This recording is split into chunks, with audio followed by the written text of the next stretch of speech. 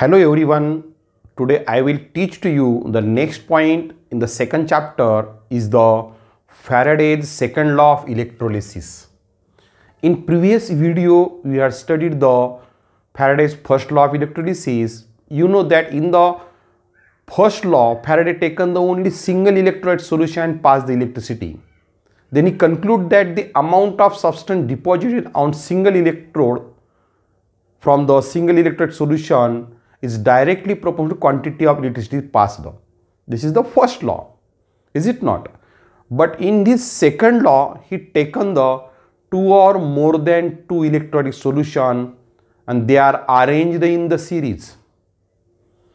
You see on the blackboard, here I will take on the two types of solution. One is the copper sulfate solution and second is the silver nitrate solution.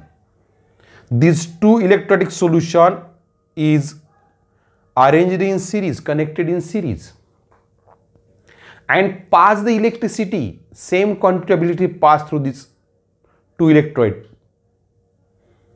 Then the amount of substance is deposited or liberated on respective electrode is directly proportional to chemical equivalent or equivalent weight of the substance.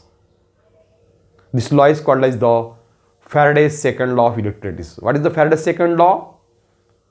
This law states that when the same quantity of electricity is passed through the different electrolyte solution arranged in series, the amount of substance deposited on the cathode. Here in this cathode copper is deposited, in this cathode silver is deposited.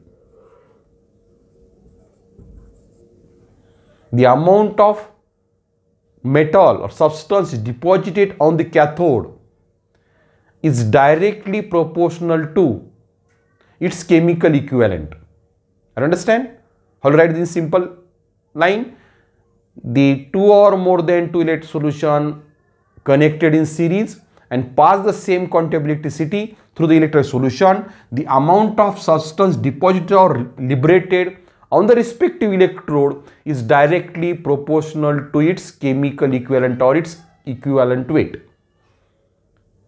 Here copper sulfate and silver nitrate is used.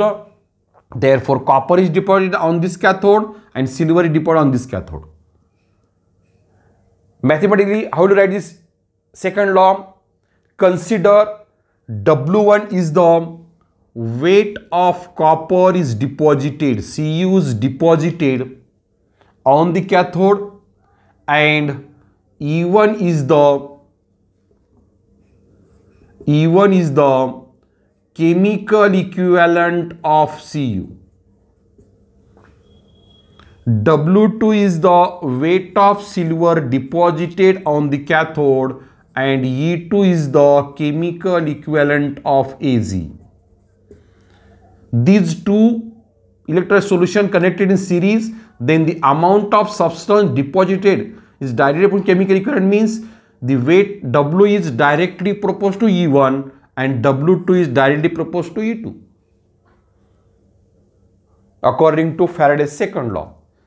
Consider this equation number 1 and this is the consider equation number 2. By dividing equation number 1 by 2, then we get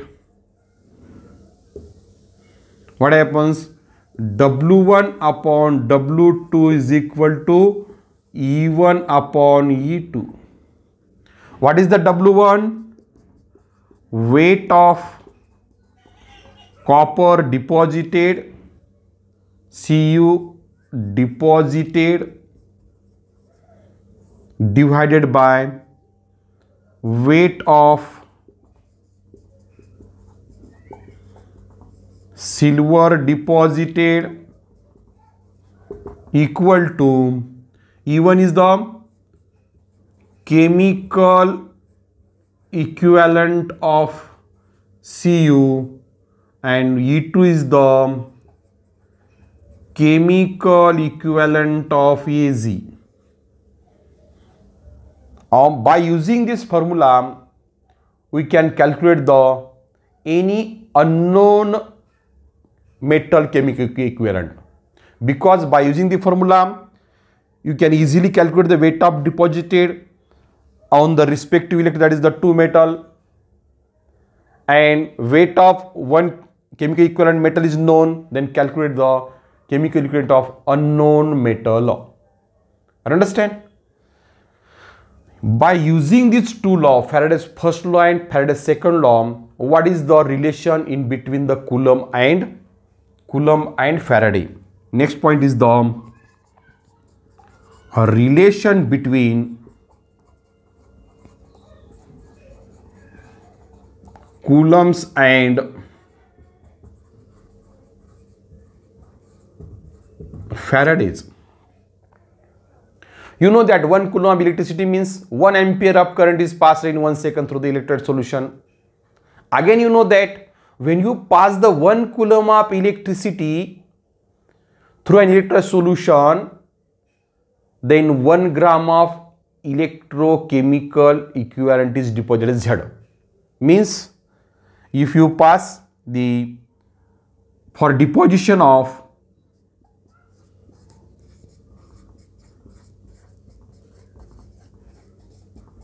1 gram of electrochemical ECE means Z required 1 coulomb of electricity. This is completed in Faraday's first law. Is it not? ECE means Z means what is the Z? When 1 coulomb of electricity pass through the electrolyte solution, the amount of substance deposited in electrode is called as the Z or electrochemical ECE. According to Faraday's second law, if you pass the 1 Faraday of electricity, then it deposited 1 gram of chemical equivalent of substance on the respective electrode. Therefore, for deposition of 1 gram chemical equivalent required how much electricity? How to write this equation in the mathematical form? Chemical equivalent of substance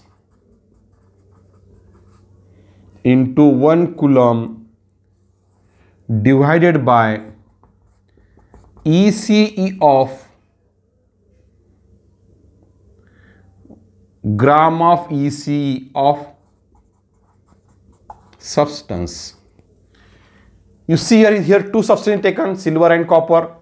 You know the ECE, 1 gram of ECE of silver. How much? 0.00118. 0.00118. You know that equivalent weight of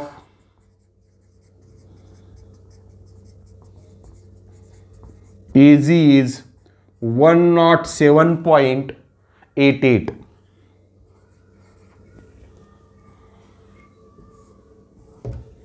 Substitute the value in this equation. Chemical equivalent of substance means silver is how much? For silver,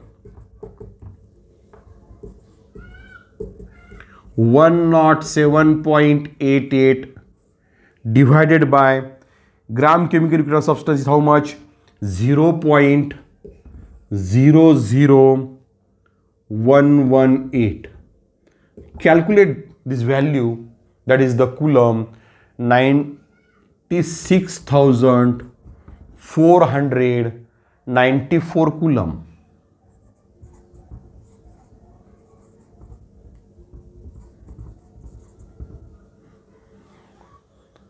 Similarly, calculate for Cu. For Cu, 1 gram of ECE of Cu is equal to how much? 0.00329. And equivalent weight Weight of C is equal to how much? 31.75. Therefore, calculate for Cu. Substitute the value 31.75 divided by 0.00329. Calculate this value by using the calculator. We get 96,505 coulomb. It means that on this equation we can easily conclude that 1 Faraday is equal to 96,500 coulomb.